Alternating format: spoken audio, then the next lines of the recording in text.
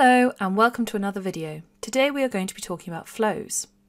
Now, when people mention flows to anyone other than a developer, traditionally everyone goes running in the opposite direction.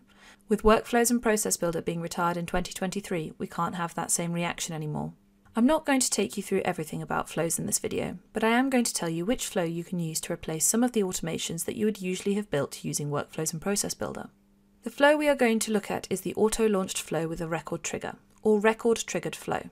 These flows launch when a record triggers them. This could be a record being created, updated, or even deleted, which is something that Workflows and Process Builder couldn't do.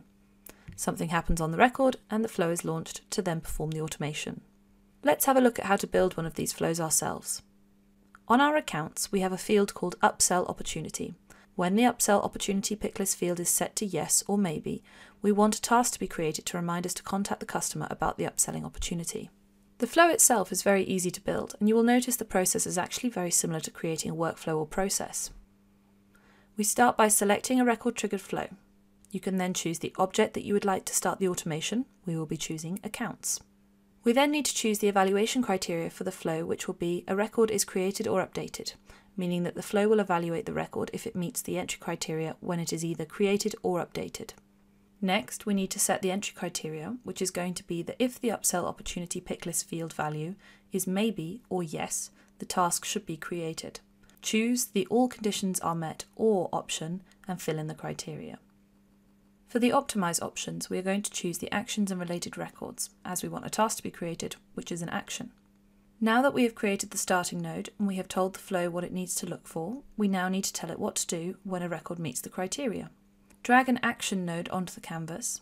There are a lot of different actions that we can execute using flows, from sending emails to posting to chatter. Choose the task option from the sidebar and then search for new task in the action bar.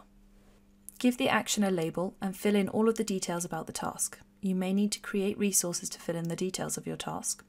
You can create these resources either before you create the action or whilst you are on the action.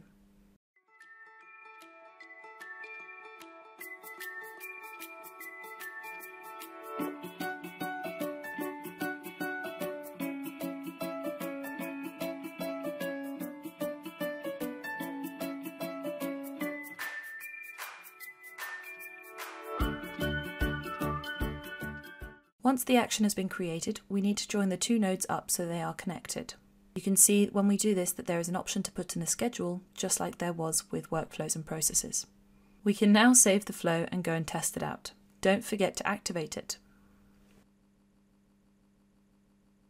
Now, when we go to one of our records and change their upselling opportunity field to either yes or maybe, a task will be created to remind us to follow up on that opportunity. Using record-triggered flows doesn't just allow you to create tasks, you can also use them to send emails, update fields, or as we said before, perform actions around deleting records as well. Although they look a little bit scary at first, they actually follow a lot of the same steps as creating workflows and processes, and they are definitely a worthy replacement. Thanks for watching, see you next time.